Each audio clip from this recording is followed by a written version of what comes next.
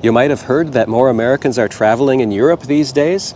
I'd like to focus this video on one reason why I believe we're seeing more Americans in places like this.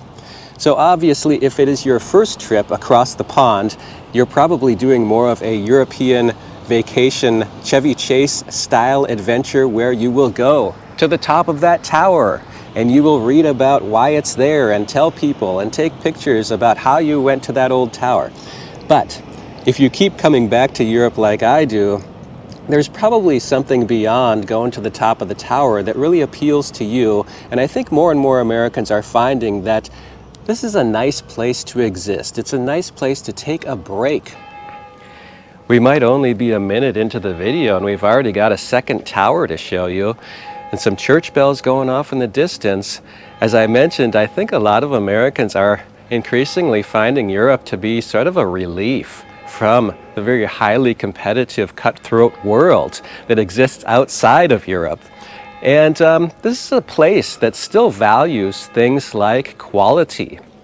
It still values things like designing better products. It values things like culture, things like that you just don't really see very much of outside of Europe. And that just exists there. It has for a long, long time, and people just sort of live their lives in that kind of atmosphere without even really asking themselves, like, what is that all about? It's just there.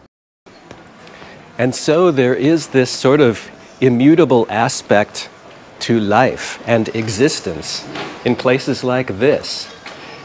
The closest that I can come to trying to sort of capture that feel, other than what we're doing today, maybe you've seen the movie In Bruges, and I think that movie really sort of gives you that feel of what it's like to exist in Europe as someone who may not be from the place, right? Kind of getting to know the place and the locals, staying for a while, and also getting to know some of those Americans passing through.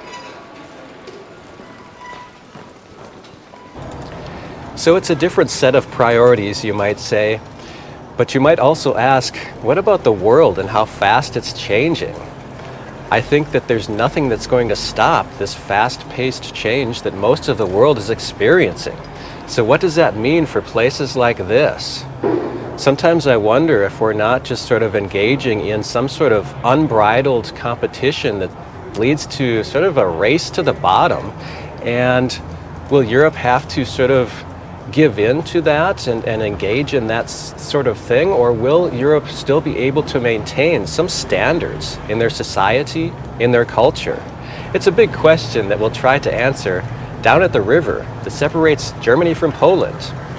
Let me show you the lady friend of that guy up there, and she is right across the doorway.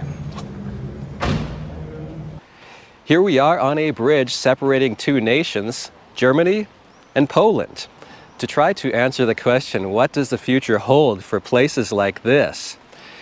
I think that if there's one area that Europe has always been sort of open to change, it's been in the area of product design, building better products at better companies. And if we can somehow maintain that as the goal, but change how we get there, I think that would really help Europe continue to differentiate itself from this race to the bottom that we may be experiencing in the rest of the world.